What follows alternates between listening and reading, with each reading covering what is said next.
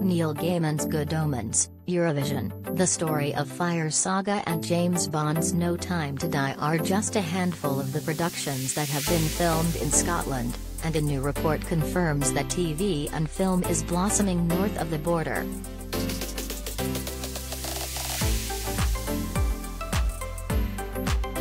Screen Scotland's report reveals that the industries contributed more than £568 million $697 million to the country's economy in 2019, a figure it hopes to double by the end of the decade.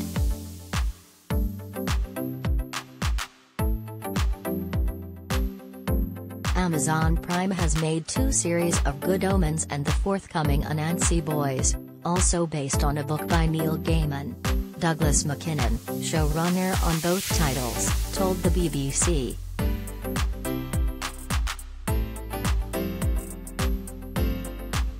There were lots of discussions, and of course it all came down to money and practicalities, but the bottom line was we could make it in Scotland, and at the top level.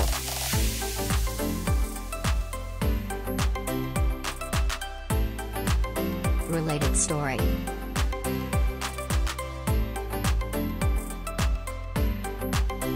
Good Omens director Douglas McKinnon urges chain of Scottish productions as research shows $700 million generated in 2019 in the nation.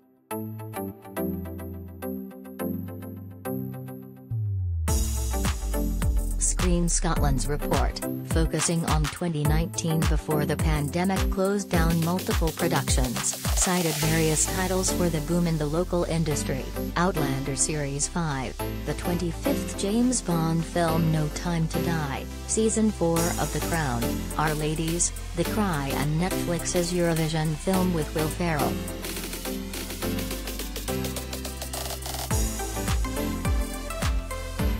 Scottish Culture Secretary Angus Robertson told the BBC, if the growth trend continues, it will grow from £500 million to £1 billion by the year 2030, he said.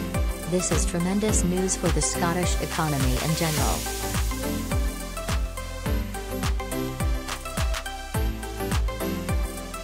The report comes after David Smith, director of Screen Scotland, added his voice to those arguing strongly against the privatisation of Channel 4, the state-owned broadcaster which the government is currently planning to sell.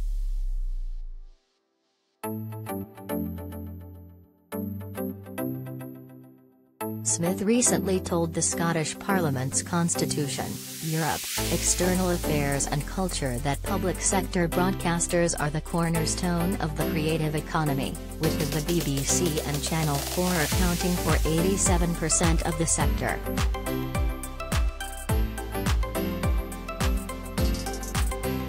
There's no evidence to suggest that the sale of Channel 4 to a private buyer would be good for Scotland or for the UK production sector, and I think we have plenty of reasons to be concerned, Mr. Smith said.